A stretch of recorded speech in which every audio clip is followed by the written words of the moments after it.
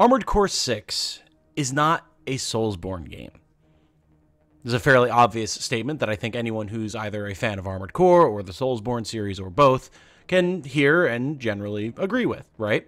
Different styles of games with different design philosophies, both made by the same developer, but with different goals in mind, right? I think we can all agree on that. What isn't as easy to do, though, in my opinion, is create that distinction subconsciously in your head when you're looking at Armored Core, especially at Armored Core 6, and drawing an opinion on its various design elements and philosophies. And I think that's something that's becoming very apparent as the conversation around Armored Core 6, especially its bosses and nerfs to said bosses, has developed since the release of the 1.02 patch. It's something that I've talked about here on this channel. It's something I've seen a lot of people discuss elsewhere, either in the YouTube comments, on Reddit, on Twitter, etc. And I've had some thoughts brewing about it that I want to talk about, specifically in regards to what people expect Armored Core to be because of what they know the Soulsborne series to be. So today we're going to talk about why there's a little bit of an unfair burden of expectations that's been placed on this game that I don't want to see warp the way future Armored Core titles are made as we go forward. So let's talk about it.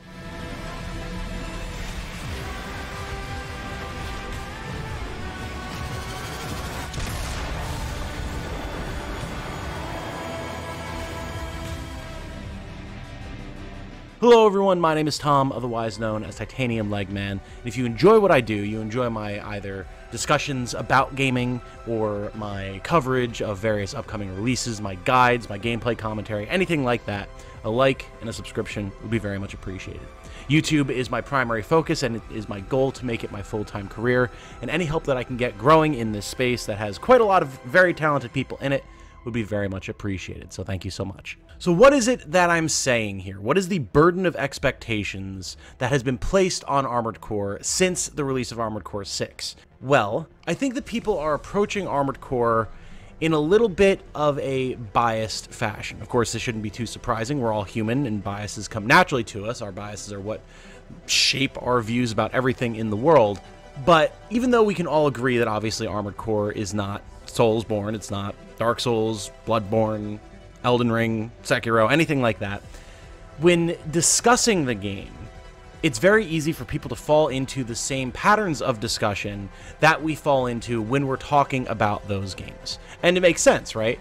Both series, both games, however you want to look at it, both styles of game are developed by FromSoft, who are now very well known and almost exclusively known for the way they've transformed the action RPG genre, right?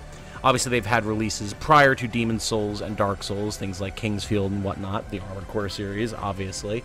But their legacy now is that of the Soulsborne genre and series. So when a new, quote-unquote, new game comes along, a new title in an old classic series that hasn't seen the light of day in a long time, it's perhaps only natural that, try as we might to separate the two, people can't help but look at it through the lens that has been developed around the Soulsborne series. And I think that has absolutely happened with Armored Core. Leading up to the release of Armored Core 6, there was, of course, a lot of discussion, infamously, in the media and amongst fans about, well, what is Armored Core going to be compared to the Soulsborne series? How is the experience that has been garnered due to the creation of the Souls series and its various different affiliated games like Bloodborne and Elden Ring and whatnot going to shape the way Armored Core is developed? Is this Mecha Souls? Is something that people asked a lot and perhaps got clowned on for asking a lot.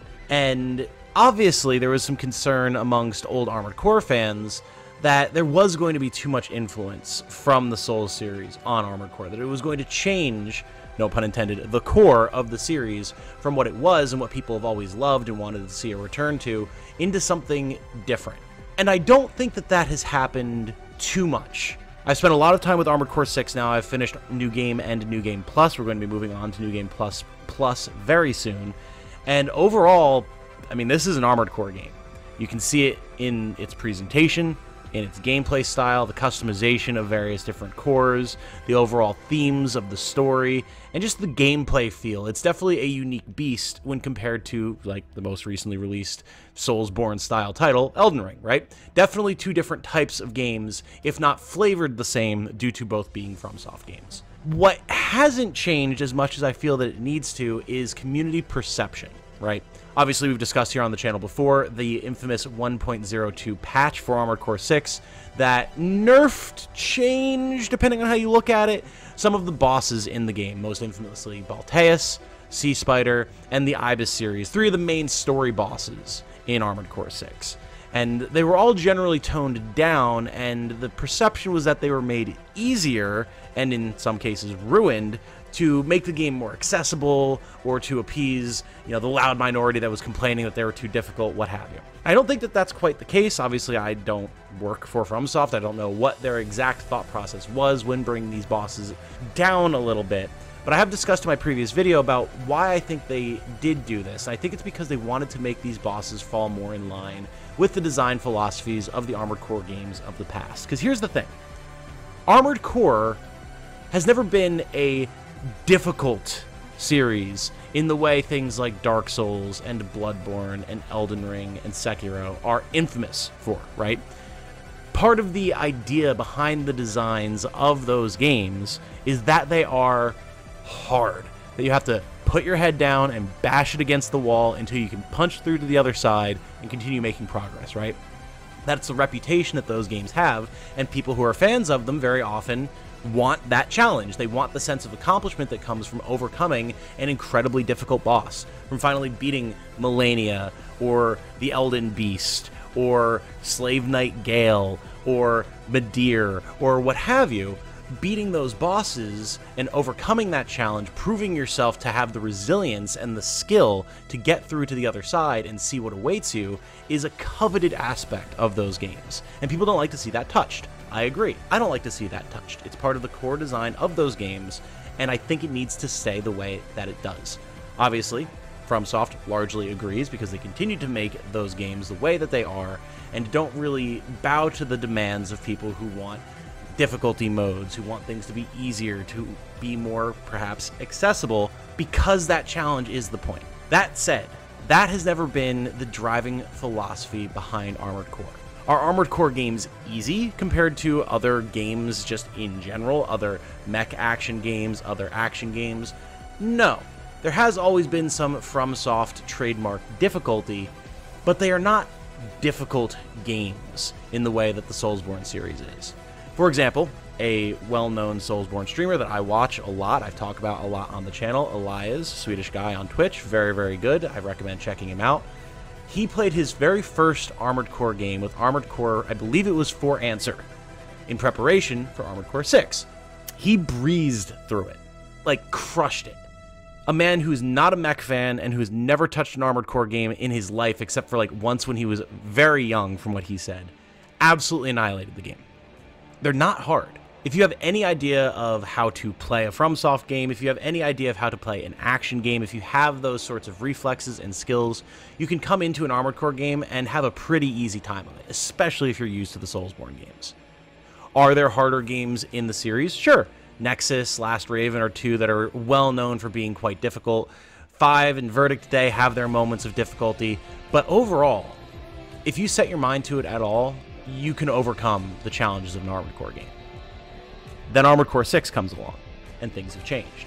Now, instead of just sort of missions and one-on-one AC duels, occasionally having big set-piece battles like against arms forts and things like that, now we have actual boss fights, proper FromSoft style, Soulsborne style boss fights. Things like Balteus, Sea Spider, the Ibis series, the various final bosses, all that type of stuff are encounters that we've never really seen before in Armored Core and that are very familiar to FromSoft fans of the modern era, right? So naturally, when people who come from the Soulsborne series play Armored Core 6, maybe it's their first Armored Core game ever, and they feel a similar vibe in those fights to what they're used to, they're happy. This is what they're looking for, right? This is the challenge that they wanted. This is the kind of head against wall, skill-based challenge that people can't really find in many games outside of those made by FromSoft. So naturally, that defensive nature comes into play when changes are discussed or made to those fights, right? There's been a lot of comparisons that I've seen made to the fight against Radahn in Elden Ring that was changed. People perceived that as something that was made easier because it was too hard. They wanted it to stay challenging, all that type of fun stuff. And then they see changes made to Malteus, Sea Spider, the Ibis series, and go, oh my god, it's the same thing again. FromSoft is catering to the casuals, they're catering to the people who want the game to be easier, they're ruining the challenge, etc., etc., etc.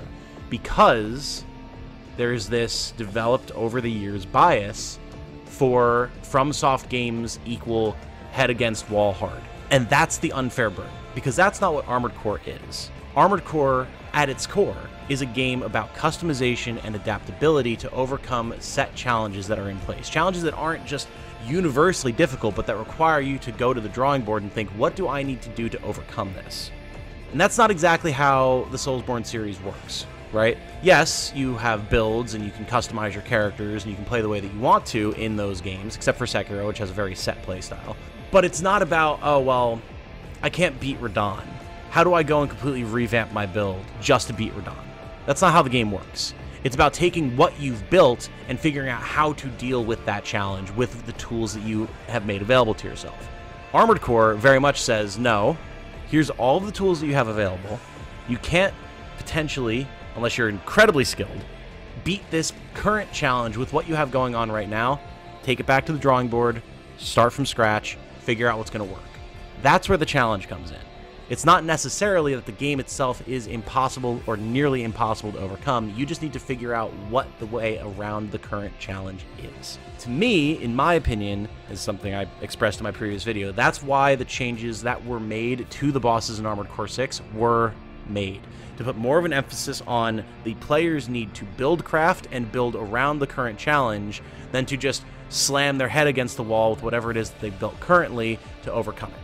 And yet, because people have a certain way of viewing modern FromSoft games, especially people who maybe are coming into Armored Core 6, never having played anything else in the series, and just knowing the Soulsborne style of game, bristle when those types of changes are made to bring 6 more in line with its predecessors, with its ancestors. So now we have a situation where people are expecting From to either maybe revert changes or in future iterations or in the DLC, adhere more to that head against wall challenge level that is present in the Soulsborne series with the future of Armored Core, not really understanding what the series is meant to be. And I don't think that's fair.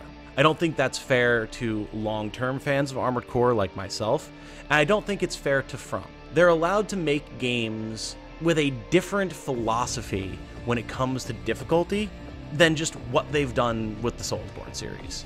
Not everything needs to be that level of challenge, because it's not a hallmark of FromSoft, it's a hallmark of the style of game that Soulsborne is trying to be. Armored Core is a completely different series and a completely different design philosophy.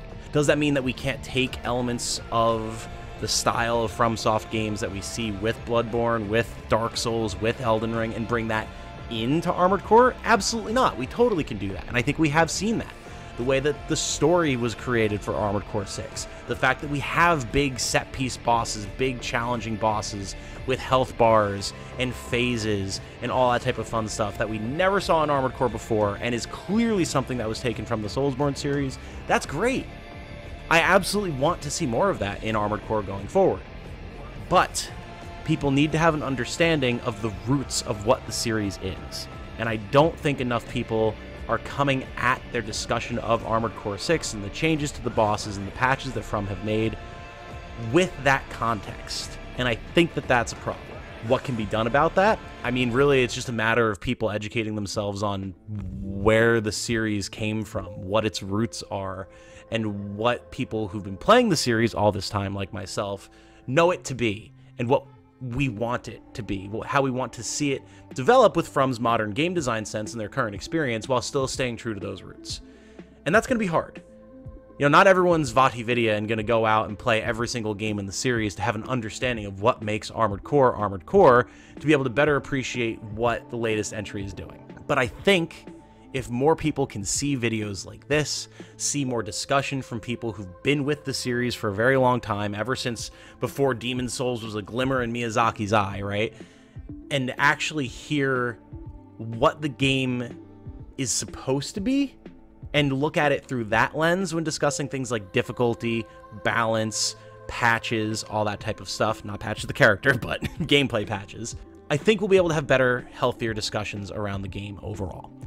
So it's my hope that this video, and if anyone else makes any other content, whether it be written, video content, whatever, about this topic, gets people thinking, and hopefully gets some of y'all to re-examine the internal bias that you have, and try to not judge Armored Core 6 based on the trappings and tropes and design philosophy of other games in the FromSoft stable that don't actually have anything to do with it, right?